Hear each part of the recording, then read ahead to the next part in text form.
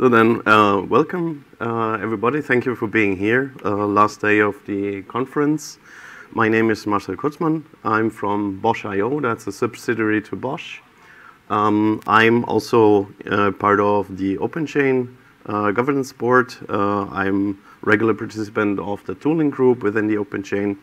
Well, we have not. This is not the complete list, but this is kind of where I was grown up in open source, I would say. And today I also want to show you, okay, how we applied really the open source principle also to our own work as the open source office within Bosch.io.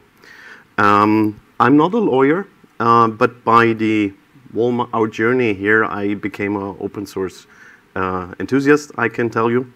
And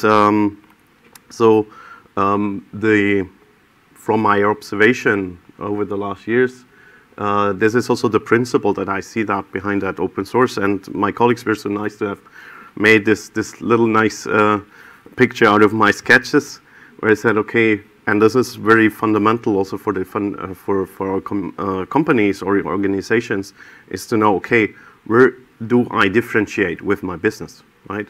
Because, therefore I thought this, and this was I prepared that for Edinburgh in Scotland, so I put the whiskey in, and now I realized, okay, here it also fits very well, that you have here so refined products right at the end. So this is really where you differentiate then with your business.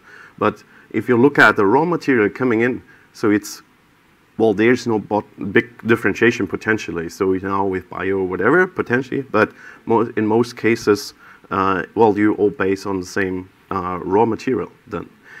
And if you know this, and if you think about your own business, then you know, okay, well, this is where we differentiate, but where we do not differentiate, so we could potentially cooperate, right? And this is where I think this is a nice picture with these cooperatives, because also cooperatives not only joining forces, but also potentially joining budget to the things, and exactly what we learned also in the last meetings, in the last talks over this week. So where I'm coming from, as I said, Bosch.io is a subsidiary to Bosch. So what was the idea is, yeah, this is our marketing slide. We bring AIoT to life. So you can imagine Bosch, when we were founded over 120 years ago, 130, I think even. So no one thought about software or IoT. And so we had also bright brains in our company and said, okay, we need to somehow spark this. And this is the idea of my subsidiary here, Bosch.io, where I work it, so that we are the pioneers to check out, okay, how we can do this, how we can bring IoT to life for our customers at Bosch. And yeah, there was also a learning curve, to be honest, and one was also the open source, and that's what I talk about also here a little bit, how we did this. So we, as Bosch.io, we provide Bosch internal services. So I'm also an internal service provider within Bosch. So I'm a consultant, but we also have in our team the metadata curation handling team, like, okay, license classifications, component curation, metadata curation, and a big part of it, and I think there you heard also a lot about, is the open source management automation, where we use ORT, for example. And what is the main focus of our services, or where we started with, was our AIoT customers, so customers, internal Bosch customers, that push this AIoT within the company, and that has some special requirements at that point. And also for them, they started to think about it and say, okay, well, IoT, that is not one company that, well, owns the internet and does everything alone, but this is also something that we need to do together. So we had already this idea, okay, nobody can do IoT alone. So that was our point at that time. And then we said, okay, we also need an open source strategy, and then things came together. And within our internal customer range here, I just listed also, then we started, okay, we need a kind of IoT platform. We learned about cloud and all those things. So that was the beginning. Then we, now with autonomous driving, robotics, also now our new topic, the software-defined vehicle. These are things that we cannot do alone, so we need really also to have some partners in the open source community, because it doesn't make sense to only have Bosch in one community, but it's much better to have a diverse community at that point. Then Apertis, ELISA, Civil Infrastructure Platform. This is also where we observe, okay, we see a lot of redundancy potentially, where we spend a lot of effort in the other organization, other companies, so where we also see a big benefit in joining forces at that point, as we saw in the first slides. And all our customers, because we're supporting them, right? What they have in common, okay, either there was no project yet, so they need to build it up, or well, they needed to interact with existing ones. That's point one. And then IP. Yeah, so this is also we're well, not a startup company, so we also own a lot of IP, so that's also very important for our company. And this was really, or still is, a balancing that's very challenging, but it's also very interesting. And so therefore, we also happy that we have now a community of here, the OSPOCon, the ToDo-Group, and as one of these things, and I talked about that before my talk. I will have another talk in the afternoon as a proxy of my dear colleague from Siemens, from Oliver Fendt. He's unfortunately not able to come to the conference. And here we worked out together this ToDo-Group guide, outbound open source, where we can also go much more in detail what we learned. We put our observation also to share that with the community in case, well, you also want to start it up and you need some help, or, well, you want to inform yourself. And this is exactly where the title came from for my talk. So it's when we observed, okay, well, our poor open source developers, they suffer from everything that we had to establish for the IP checks and things like that, a lot of processes, all this stuff, to make that also safe and secure for everyone, not only the company, but also our employees. We thought it might be a good idea if we feel that on our own, right? And this is exactly what we did. So we also started that as a journey, and this will you will see some extracts of that. Here a little list of the communities I'm actively involved in. There are more to that. Also, I didn't put the links here, so if you go to the slides later, I put all the links at the end of my slides. I tried it out in Scat this morning, so it seems to work, and here you just have the numbers. So as I said, grown up with OpenChain and the tooling group, but now also ToDo-Group, FSF Legal Network. So this is where we thought, okay, this is really a lot of assets where we can profit on, but also there's a community that we can have much more benefit also in the collaboration than just using or contributing assets. And also I thought, okay, I will put it at the list, because you see also the Software 360 antenna, where we see, okay, now in a journey, there's also that sometime an end of the life cycle. So, and it's also nice now that we know, okay, yeah, we did it at least once. Because not only starting up things, but yeah, we unfortunately had to archive that one. But yeah, there's also some potential in a new start. Yeah, and with ORT, I think we are on the right track there. And this is exactly if you look at the upper right, if you remember this cooperative, so where you say, okay, here we are differentiating, here we're not differentiating. So I guess most of our companies, organizations, our customers here, internal customers, they work on cloud services, applications, embedded systems. So this is where we want to be best in class as Bosch, right, and with our products. But on the left side, this is kind of the input. So we use dependencies from open source and so on.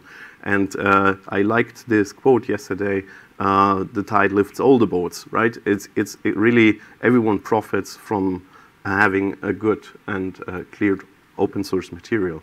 And that's just exactly was the idea then to join forces at that point, because we said, okay, it doesn't make sense that, well, this company, we all do reinvent the wheel more or less. So let's join forces and do that together. And there also, that's where I became the open source enthusiast. Really, this is really true for us, right? Sharing really creates value. And I do not talk only about the assets that you could get only by consuming. So also you can consume, you're invited, you're welcome to consume the material. But I can tell you, and I try to transport this also here by this experience eating my own dog food, say, okay, there's also value in this collaboration, and I really, really appreciate it. And that you understand a little bit how we then set up our services here internally. We really put open source at the core of our services. So here we have the 3 teams I mentioned. So about consulting, where I'm in, and the metadata curation, and well, also the automation team. I just put it as IT. And here I just make some collections of where we started here and then saw, here we have a need and so on. So where you see, I try to put that in also in different areas. And I guess most of you that started in finding out, what's there, what not, this is also something where I see a big benefit in having an open source community, because there's not a lack of solutions, right? It's just a huge ocean of solutions, and you need to know, okay, what's the right one? So even here, this is also worth sharing, and that's what we also try to do here in the ToDo-Group, that we say, okay, if you come in as a newbie, or even if you already know the stuff, that we maintain this together, because I think it was yesterday or some days ago, we said, okay, well, there's material, but this is already outdated, yeah, so then new people coming in, seeing outdated material, this is also, yeah, you iterate unnecessarily, and this is also value to have a community that maintains those materials. So if we go a little bit more down, I thought, okay, we'll also put that picture in here. Is a little bit small, but you can then also see it in the slides, that you also need to have an idea about your life cycle of your processes, where to put that in. And I think here we still have, it's automatically forwarding.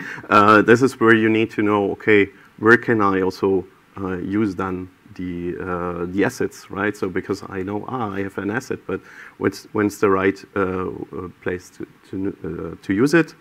And here, this is then for the infrastructure, one of our main components, this OSS review toolkit. My pitch is rather that's for us, as we are coming from, as I said, IoT, we have this strong requirement to have this continuous integration, continuous deployment.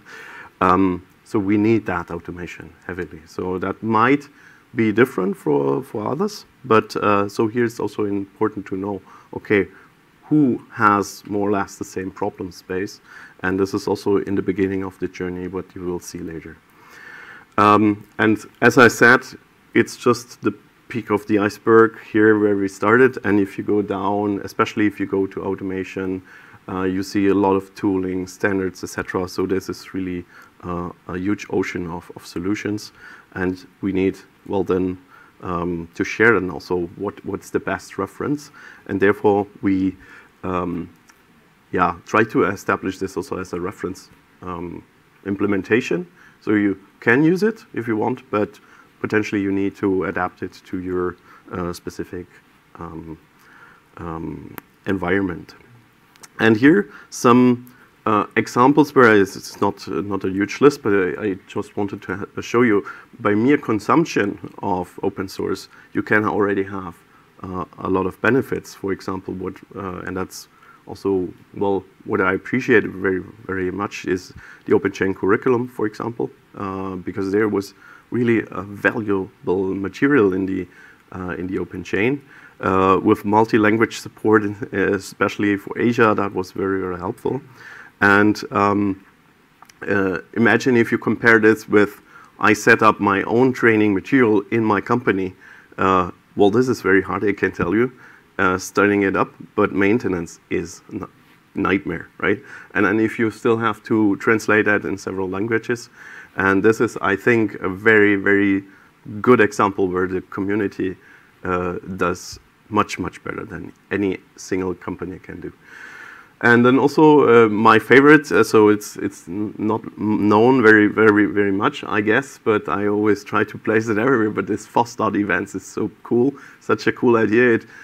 Because of Corona, we didn't have much events, but I really invite everyone to go there and also share their events, because potentially some of you had the same experience. Okay, end of November. Oh, again, we missed the close of the paper dates, the CFP date for the FOSDEM, and because you're not, you're aware that, well, there's the FOSDEM in February, but you're not aware of the CFP dates, and this is also very helpful to plan and also your schedule for the next year. Where are the events and so on, and also here I think sharing is a very high value. And now. Yeah, this was some advertising about open source in general. I think I don't need to evangelize anyone here, but I want to say, okay, what's now our experience, or why are we also into contribution, in collaboration? And this is, well, it's potentially an ugly picture, but I hope it will show the differences. On the left side, you see the closed approach. Yeah, I think that's done. So if you do that internally and well, maintain your own stuff, that's another story. But if you merely use open source, then I called it the open loop, right? It's you copy something. You copy, for example, this material from the OpenChain training material, and then you have to adapt it within your organization. That would be the lower right side, right? Because, well, yeah, you need to add this and that and this and that, company specific, you change, you modify that stuff, so you branch it. And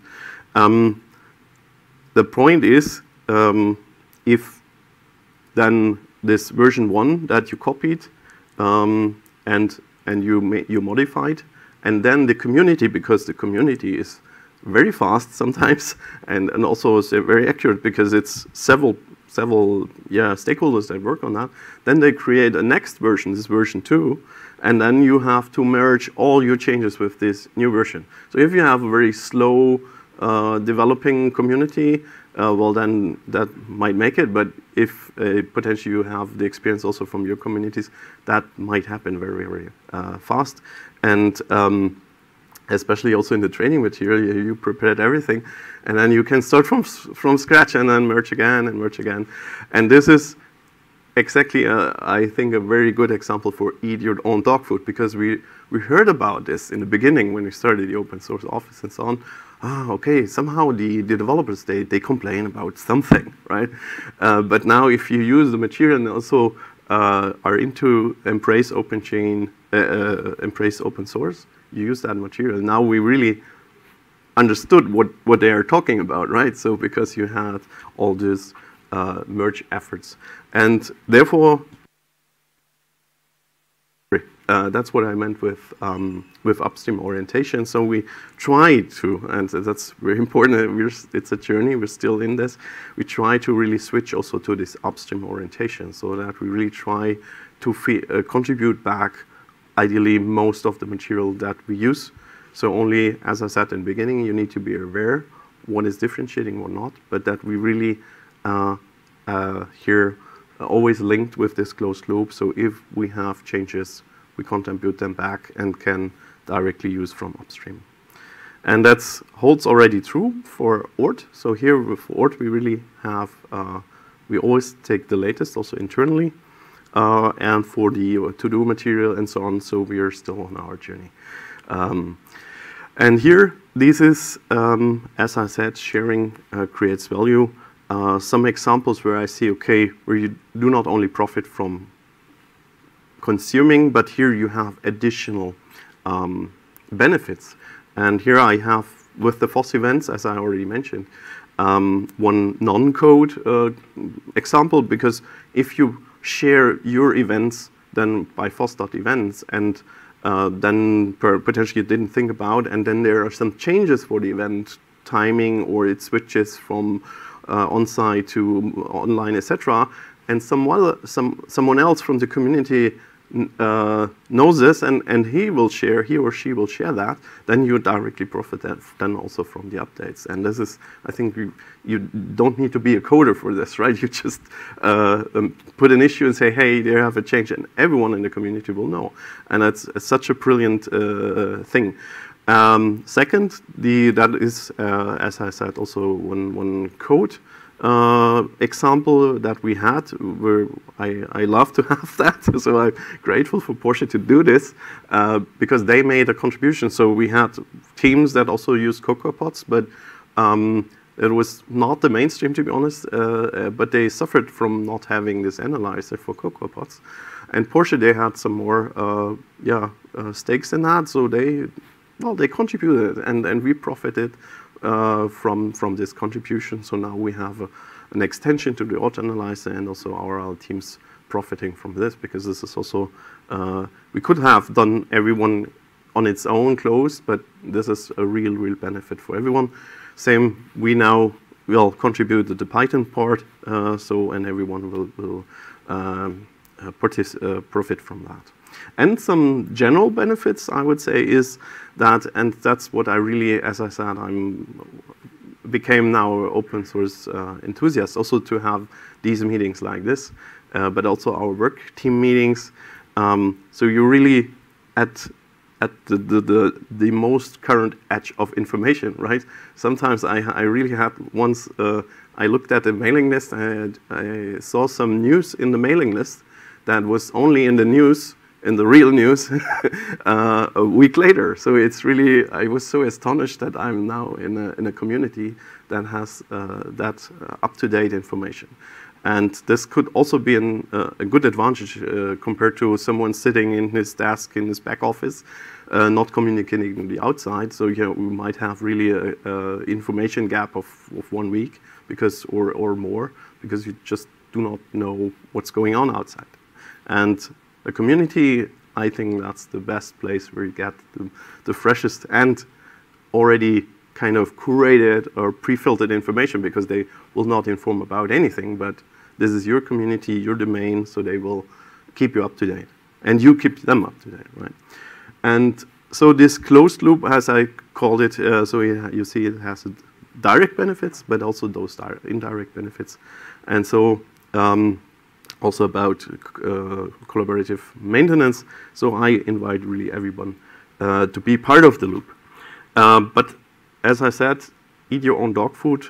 There are also challenges, so I will not hide that from you. And here I collected some of them, because I also put that in the description of my talk, so what we learned.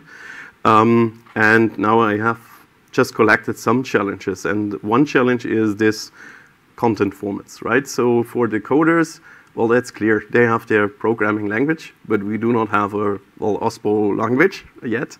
And even worse than also the formats, like the one using Office, the other one using this and that and this and that. So also we do a lot in our wiki. And then, well, how do you share this, right? And how do you close this loop? Because you might consume it, then transfer it into your wiki, into your Office documents. But then if you have changes, so it's always a bigger burden to contribute that back. And here possible countermeasures, I also try to add some ideas, okay? And here we already have in OpenChain also an initiative to switch to Markdown, in order to be interchangeable. Or if you, if you're also love coding in your spare time, also if we have then potentially little tools that do this transformation or rendering. So, but then please also share that, because we will all profit from that. Then the second point is processes. That's really something we had in the code as well, in the code portion, but also here, I think in the non-code part is, okay, now I know my internal task list, and then I have the issue list in in the open source community and how to sync this. So for example, now our new feature is blocked by something in the community, and this is also sometimes a nightmare to keep this tracking. And so this is also a possible countermeasure, so that, but you will not change that from one day to another, I guess. But something you need to think about. So if I decide for issue tracker, can I use one that also interacts with the open source communities? Much more convenient. Then that is my real pain, and as I said, I will have this other talk in the afternoon as a proxy from Oliver. You will see in the guide, I'm not an author there. You might ask, well, so why he's presenting? And so I was very involved in this, but I thought this was also very nice to, as an example. Well, the colleagues were much faster than I was, full stop, right? So when I had was ready with my organization, now I'm really ready to contribute to that repository. They're more or less done with the document, and so this is something where I think is also a good point and a good motivation for also for the guide itself, right? So to prepare everyone, and I think there's a parallel to this agile thing. So where you try to be always potentially shippable. Here I would just extend that to be always potentially able to contribute. It's not that you have to contribute it back, but if you adapt your work to a mode that you would always be able to potentially contribute, I think then you did it. And this is where we try to be at. Then I think this is also a little bit hiding into the direction with these formats. If in the left side you have something ASCII and on the right side binaries, right? So Office documents. So we're at least I'm not a coder. I'm working with Office documents as well. So that's really hard to track your changes, right? With the diffs. Yeah, you could do that potentially in Word, etc. But for interaction, the left side. So I'm always envy then our coders, because that's so nice. Also having then Git and pull requests, reviews. So this is a big benefit in my point of view, to copy as much as possible from their methodology. Then one challenge is also the culture, because you also need to change your mindset a little bit. Yeah, if you're used to from your work, and I'm working now 25 years at Bosch. Yeah, to be honest, 20 years ago, I didn't think about sharing things. Your mindset is, okay, I have to do something, I have to document it. But if you change that mindset, okay, to say, okay, I do not have to invent it from scratch. Perhaps already someone else did this, right? So that you're first, and I'm an engineer, so I always want to solve that problem. So this is my first reflex. And now I really had a hard time to change that reflex to, okay, I need to search community where there's potentially someone with the same problem, and potentially these already solved that problem, so that I do not have to implement my own one, but can rather invest the time better in collaborating there. But here again, also this is the balance that you need to have, because you need also in your organization the awareness for the people, okay, what's differentiating and what not, right? Because everything that's not differentiating, there shouldn't be an issue. But yeah, you need to know this, and you need also have to have in your organization good processes also to ensure this, also to secure your company, organization, and ensure your developers and your employees. Okay, and yeah, that's the last challenge, and that's therefore we're here, I guess. The community doesn't work, or it doesn't work anymore. So what happens then is, well, the material gets outdated, too old, no one cares anymore, and this starts this vicious cycle. If say, okay, yeah, then I don't go there anymore, and this is what's happening. I heard that in some of the talks. It's like this consumer mentality that we have in some places, and that's what I think need to change, so that we also, even if you don't need to share everything, but if you already review and feedback, that might already be helpful to keep that awake, also to show some appreciation of to the community, and they know, they get the feedback, okay, there's someone using my assets that could already do the thing. And this is I think the idea behind open source.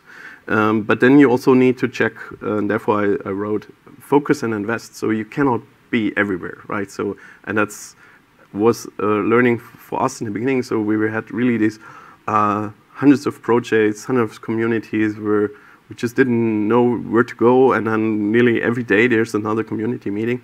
So this might also be a problem. So therefore, I would say, if you know where you're differentiating, where not, then find your community and then focus and invest there to really, have a vivid community that helps you and where you can profit from. Then the third point, and therefore I added this, in the life cycle, one day there will be potentially also the end of a project. So, and then please also make a clean archiving. So not leave your projects there forever, and then you create a lot of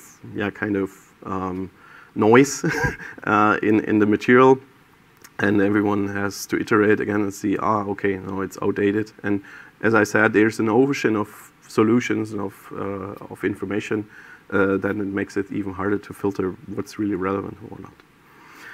Okay, and the last point I just added yesterday evening, when I said, okay, that's really, I think, as I said, embrace open source, make that not an extra point, because when I think back to years ago, it was really, okay, now I do my work, and now after my work I do the community stuff. But if you can change your mode of working to say, okay, well, this shouldn't be extra, but the community work should be part of my work, right? I think then you also did it. And here I just collected that for A, B, C, D, E, F. So what would be my ideal setup? So I think you don't have to read it. You can check it later in the slides. But if I would have that really in the office, I come to the office in the morning.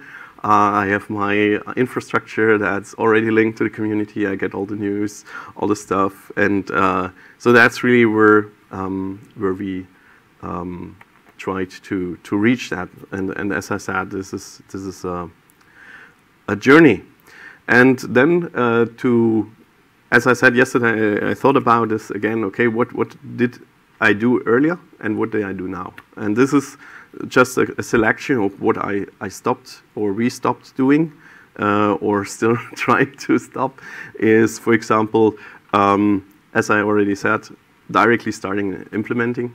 So that's potentially not the best way, but having really a community, and there's something where you potentially, even if you're very nicely involved, that comes for free more or less because you already get this information, and then you do not need to search, but you have the information present.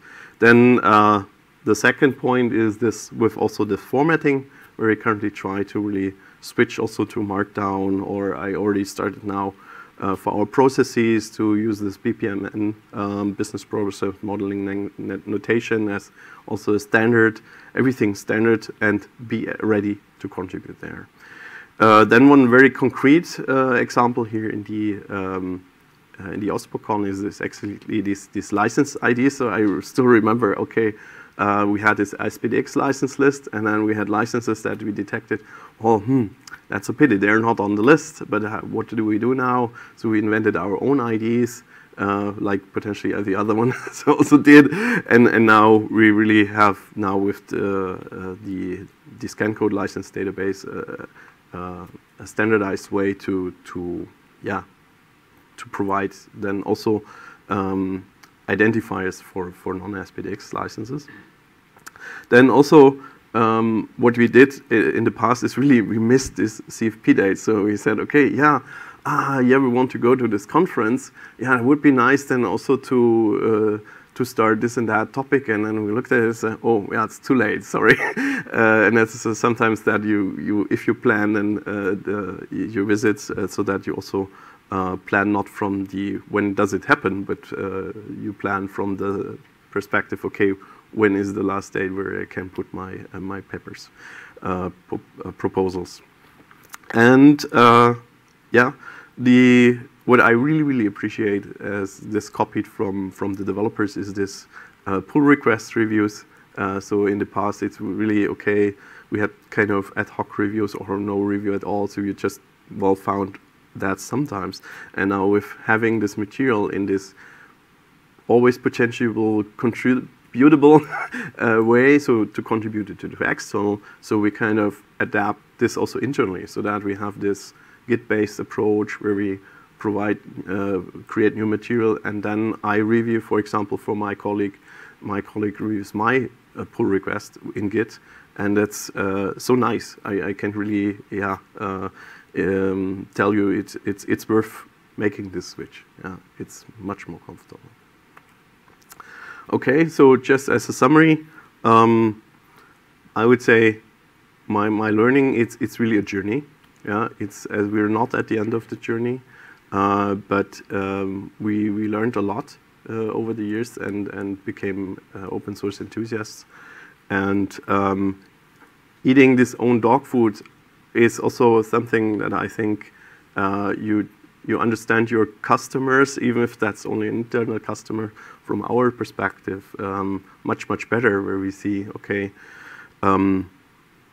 what they're talking about, and then now we know, okay, yeah, okay, they have to maintain internal patch branches, they have, they want to merely make a small bug fix, but then we tell them, yeah, well, then you have to wait for several months and years until we we check the contracts for the CLAs and so on and so on. So, but that went in both directions. As we then now understood, okay, what is their problem? So we could also find out, okay, what do we need to tell them and put in the trainings. And I would say the outcome of this over the years is what we can talk about later, then in the late afternoon, in the second session in this open source guide, outbound open source guide. Yeah. Okay, as I said here, if you want, here are also the links to the reference that I use, and also the last page I made the title Inspirations. So because here where you will not see that we are already actively involved, so we were rather on the consumer side. But we're thinking about and doing this journey in becoming also here in those cases always potentially contributable, right, at that point. So I thank you very much, and I think I made it in time, and we still have some time left for questions, if you want.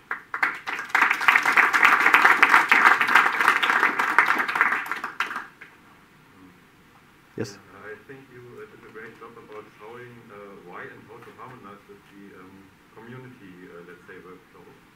And my question there would be, are there situations, or where would be the threshold where you would say, we can do it the community way, we have to basically completely do it on our own from scratch for this very part of the project or something like that? Okay, I tried to summarize the question. So the question was, where's the threshold where I would say, okay, I have to do it on my own instead of going the community way? It's a very good question. Because, and that's a learning I didn't have on the slides, is that we started heavily also with OpenChain on IP license compliance, etc., etc. And this, what we are currently also working out is, okay, now, in order to answer that question, we need to be more in the business, right? So our main target groups currently or in the past were the developers. We try to do the translator between developer and lawyer and so on. But now in order to really see, okay, where is our differentiation, where does it make sense, then you need a business strategy first in your company, and then you can derive an open source strategy. And this is something that is also, I think, not naturally born in the organizations. So that's something that we need to really work on, and potentially that might be one topic that we could tackle as a community as well. we had already good start yesterday in the ToDo-Group meeting. Yes? Thank you for your talk. I just have a question. In terms of the intellectual property, protection of the intellectual property, how are you dealing with in your organization? Because it's quite an important part, you know.